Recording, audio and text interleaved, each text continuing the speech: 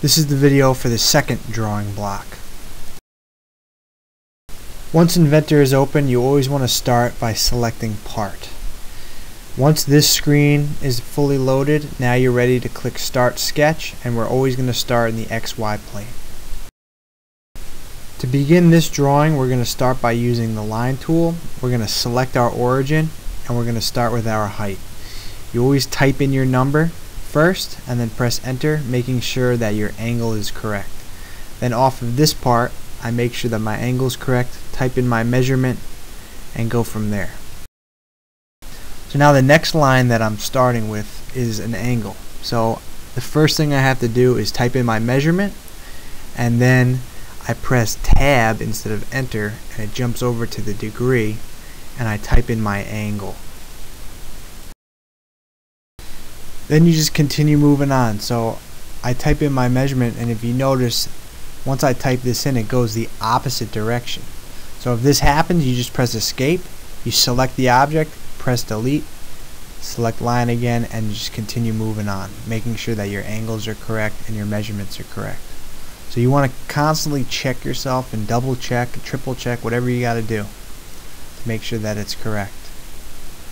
Here is another example of establishing your angle. So I type in my measurement, I press tab, and I type in my angle. Now to finish my sketch, I just bring the point right back to the starting origin, and I'm done. Now when comparing this object to our block, you notice that it's not a perfect 90-degree angle. That bottom line is sitting below that x-axis. So now I have to go in and I have to modify this. So since I really don't like the way it looks, I have to delete these two lines, and I'm going to start over at the origin with a line, draw it back to the right 4 inches. I type in my measurement, and then I'm just going to connect a line back up to this point. And now it is the right way. I select finish sketch, and boom, that side's done.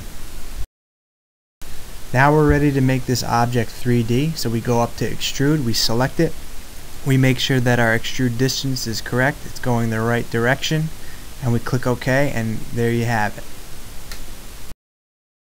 So as always, I want to save my work. I make sure I'm saving it to the right location. You see it automatically pops up for me, but I want you to make sure that you're saving to your H drive, and then you name it correctly. That is extremely important.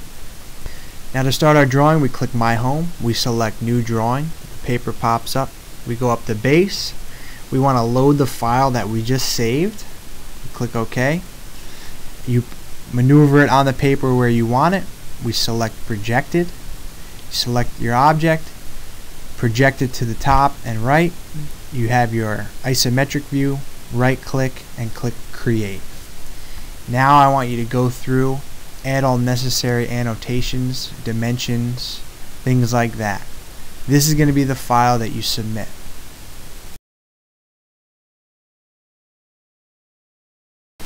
When we add our dimensions, I really like to add the parenthesis at the end for inches. I right click on my dimension. You gotta click, make sure that it's the right screen. Have it unselected. Do it a couple times and click Edit Dimension Style. Now we change from decimal to fractional, and change your precision to 1/64th, just so that it has the proper fractions that we use. Click Done, Save, Yes, and then now go through and add all necessary dimensions with the proper formatting.